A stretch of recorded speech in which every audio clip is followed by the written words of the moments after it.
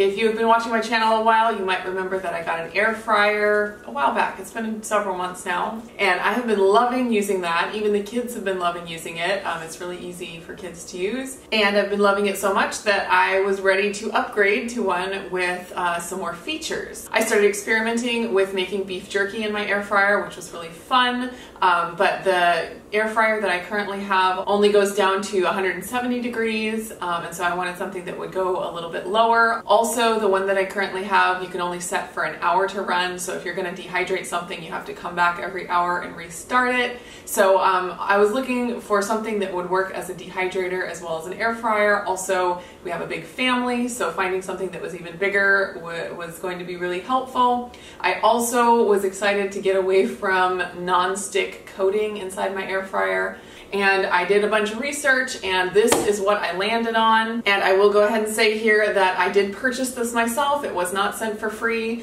When I do reviews, even when I do get stuff sent for free, I do my best to give an impartial judgment on it and share with you guys my experience, my truthful experience. But I did just want to mention here at the front that I did purchase this, and I am not being compensated in any way for this unboxing and this review. So without any further ado, I'm going to go ahead and get this unboxed and show you everything that comes with it, and then I'm going to do a test with some chicken wings. That's been one of my absolute favorite things to cook in my current air fryer, and so I wanted to do a test run with that and see how this one does and if I get the same delicious results. So let's get started.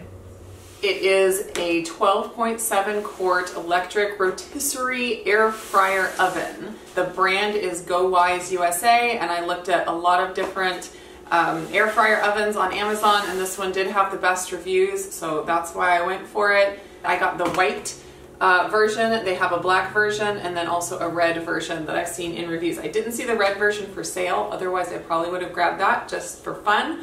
But I didn't see that one, so I went with the white because for whatever reason it was $10 cheaper at the time I ordered it. And the price that I paid for this air fryer oven was $149.99. Of course, prices are always fluctuating on Amazon, so who knows what it'll be now, but I will put the link down below to the one that I got. All right, let's get this open and really see what all it comes with. So first off, we got the paperwork, information about the GoWise company, air fryer oven user manual, and there are the 3 colors like I mentioned, quick start reference guide, and then this is some recipes, and this is actually a very beautiful recipe book. It looks pretty heavy duty. 50 recipes, pepper crusted steak, steak fajitas, lots of meat, pita chips, fries. Oh look, they have a recipe for beef jerky. I'm gonna have to look at what they recommend for that. All right, here's one of the racks here on top. So a lot of the air fryers on the market have like a basket that you push into a drawer that you cook your food in, but this is actually an air fryer oven, which is a little different, and so it has racks kind of like a regular oven would have, and so you can cook multiple things at a time with the racks, which I think will be extremely nice. This is a big one.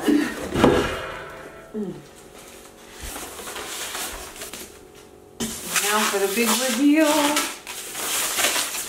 Oof. There we go.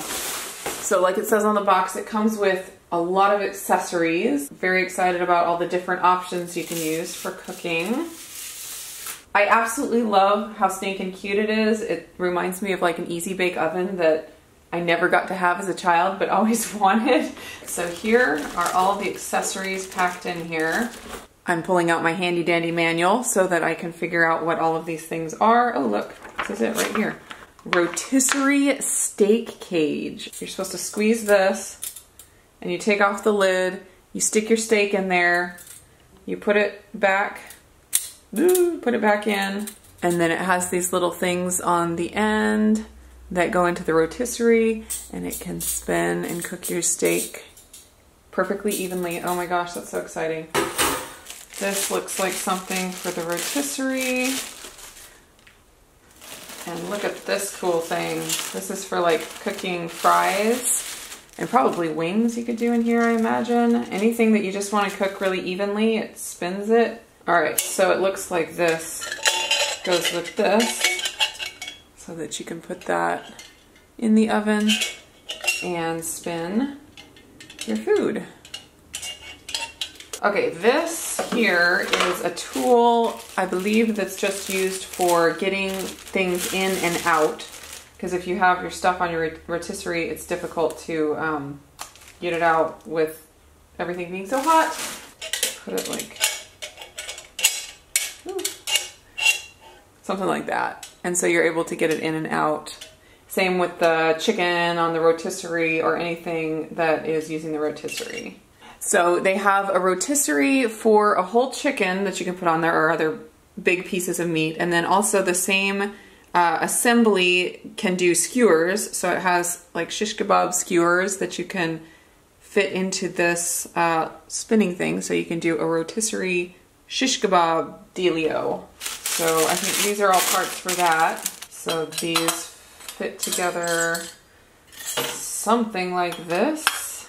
And then you're able to take your skewers and then you're able to load this whole thing up and it'll rotisserie your shish kebabs.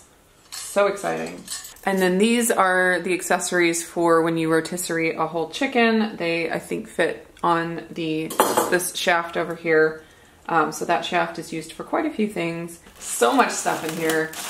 These are 2 more racks, so you can have three racks in here. The first one that I showed you first. And then these other 2 are like mesh, and these will be great for beef jerky or any other kind of dehydrating. I'm excited about those. And I'm excited that there's the option to do 3 whole layers at a time. And then I have a feeling I'm going to be using this a lot.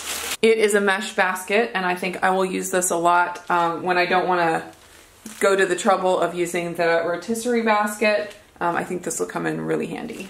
So the last thing in here is the drip pan, and I believe this is the only item in the accessories that does have a non-stick coating, but I don't believe you typically cook anything on here. It's just a drip pan, and having the non-stick coating helps in cleanup, obviously.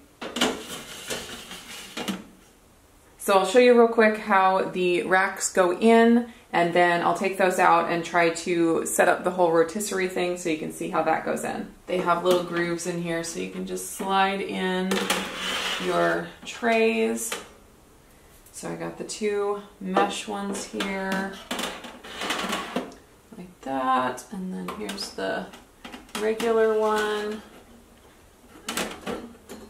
Then instead of one of the racks, you can use the basket, and it just slides into the grooves with the handles like that, just like that.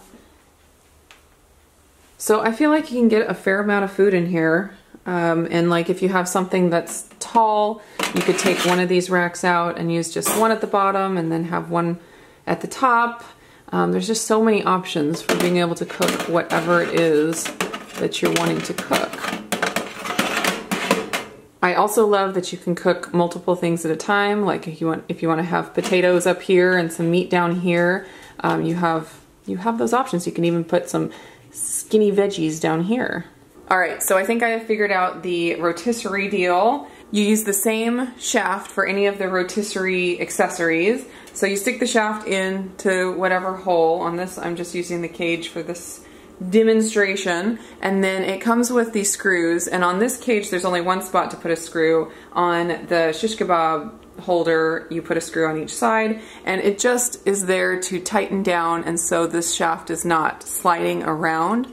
And then you'll notice that the sides of the shaft here are different. There's like a small end and a large end, and the large end goes on, if you're facing it, on the right side of the air fryer. The small end goes on the left.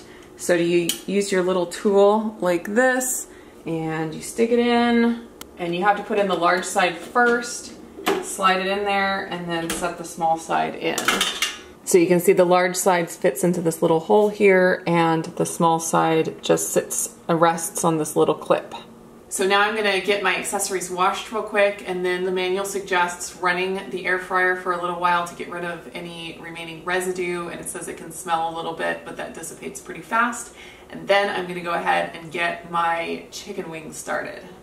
So as per the manufacturer instructions, I am going to cook the air fryer at 350 for 5 minutes with the drip pan in, and that's supposed to burn off any of the residue that's left. So this has 15 different presets, and what the preset is just a time and a temperature, and it is adjustable. So you can, what it says in the manual is you can press any of them and then adjust it to 350 and for 5 minutes. So I'm gonna hit the power button, and then this menu button is what toggles through the different presets. So you have to, ooh, the beeping is very loud. I wonder if there's a way to turn that off. I didn't see that as an option, but that beeping is very loud. Okay, so manual, and then let's see, temp. I'm gonna go up. Oh man, that beeping is, that's like the biggest drawback at this point. Now I'm gonna go to the time. Whoa. Down to 5 minutes. And then I'm gonna hit start. There it goes, and there is a light. There's this little light button up here. I'm gonna press that. Oh, yep, there's my light. I'll turn it off so you can see the difference. Off, on, and my kitchen's pretty bright right now, so it doesn't make a whole lot of difference. So I have some wings here, and I am just gonna toss them in this seasoning mixture from Trader Joe's that I've really been loving. You can use any kind of seasoning mixture on your wings, or you can just cook them plain and then toss them in buffalo sauce or barbecue sauce or any sauce after they're cooked. I'm going to use my steak cage, see how that works. So it's going to spin it while it cooks. I could cook more wings than this in this air fryer if I used some different accessories, but I'm excited to try the rotisserie. So I'm going to use the steak cage. I'm just going to get these coated real good. I'm going to try to get them in a single layer so that they all get exposed to the hot air. Might not get all 12 in here. Might just do, what is that, 9 wings. So that's a pretty good single serving. So the lid just pops on like this, and you can adjust it to whatever level the food is at so it keeps it secure in there. Now to get it into the air fryer is warm, so I am going to use the rotisserie tool to get it in there. So I did want to mention that the steak cage actually has its own little shaft pieces on each end, so you don't have to use the shaft that goes with the other rotisserie tools. You got to do the small end on this side and then the larger end on this side. So I'm going to get that in. It really isn't too bad. There, just like that. And let's see how this goes. So they have a wings setting, and in the manual they do have all the different temperatures and times that each setting is. But of course you can adjust any of these, so if you find that you like your wings or whatever differently, you can figure that out and adjust for yourself. So to get it started, I'm going to press on. I'm going to press the menu button until I get to the wings. I'm going to hit the rotisserie button because I am using the rotisserie, and then I'm going to hit the on button again, and there it goes. Look at that. So we'll see if 15 minutes is enough at 400 degrees. Cook time finished, so I'm going to pull them out and see what it looks like. It looks like I would like them cooked a little bit crispier. We'll just pull it out and see. They don't look too bad, but I would like them crispier. So I'm going to go ahead and put them back in for maybe 7 more minutes. And the recipe that I had been using in my other air fryer was 380 degrees for 25 minutes and then 5 minutes at 400 degrees. And that was from this old gal's blog. She has a recipe for air fryer chicken wings, and that worked out really well. So I may just continue to do those temperature settings in this air fryer as long as I'm getting the same results.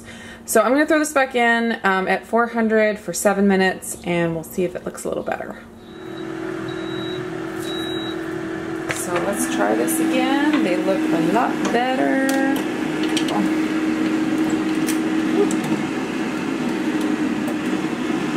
That looks a lot more like it. They look absolutely delicious. Let's see how this goes. Oh, that came off nicely. And there are my delicious dry rubbed air fryer chicken wings.